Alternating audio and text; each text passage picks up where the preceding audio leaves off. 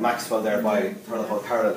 As Linus was saying about that harp, it was built in Belfast in 1902 by a man called James McFall, and it's the one that I started learning on. It's the one that my grandmother travelled all over the world. And if you can't really see this, but actually when they were standing side by side, this one is made by Salvi in Italy, and actually it's actually modelled on the original McFall, so it's kind of like a remake of the original. So I get to travel with this one. And actually, one of my earliest memories of my grandmother was she taught many people songs, and one afternoon Mary O'Hara came to visit the house, and I was about 4, maybe, and I was hiding behind the harp, and I could see this very tall woman through the strings of that harp there.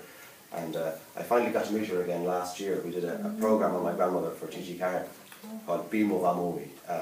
But I hadn't seen Mary since I was 4, so she didn't know. But I'll play Madam Maxwell. This is Madam Maxwell, written for a wedding. Carolyn wrote pieces for any occasion really, or if anyone gave him a drink, he'd write them a tune. So this is Madam Maxwell.